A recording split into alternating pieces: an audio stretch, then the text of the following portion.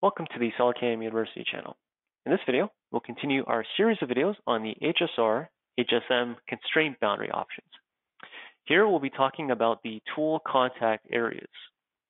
The tool contact areas is a three-dimensional analysis of the part and the tool you selected to see where that tool is actually in contact with those surfaces. And a few things based off the solid will inform that constraint boundary. So let's take a look at how that works.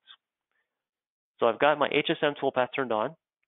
I've got my tool contact area selected under created manually. I'll click on new geometry. First, it needs to know what tool I'm using.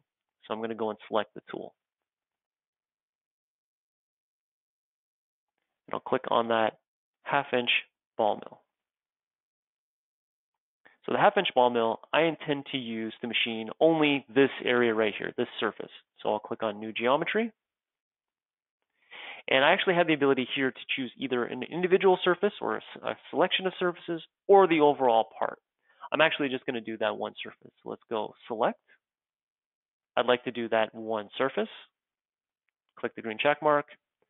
And from the size of that tool and my contact areas, so in this case, the Z top, Z bottom, I'd like it to look at the entire model inside of that one area and the boundary of that surface, and the angles I'd like it to machine. Let's say we just go from 0 to 90. So I'm gonna try and get it to do everything it can in that constraint boundary.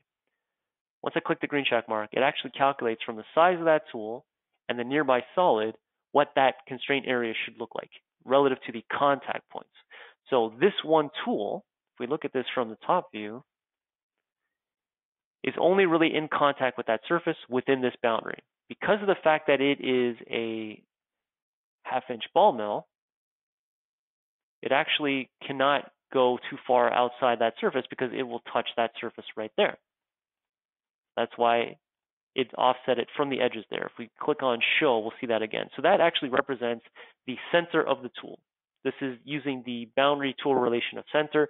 This tool can only travel within that boundary on that surface without gouging the outside walls and remaining in constant contact with that surface. So regardless of the HSM technology that I chose, this could be for horizontal machining, this could be for linear, but it basically is analyzing the solid and analyzing that surface and figuring out that with my certain size of end mill or ball mill, I can only stay in contact with that surface within this boundary here.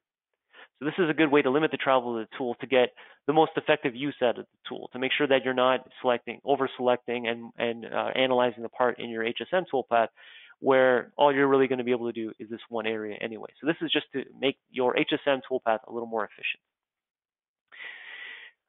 Any questions on this or anything else, you can always call us the main tech line.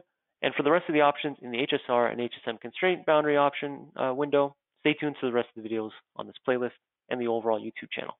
Thanks for watching.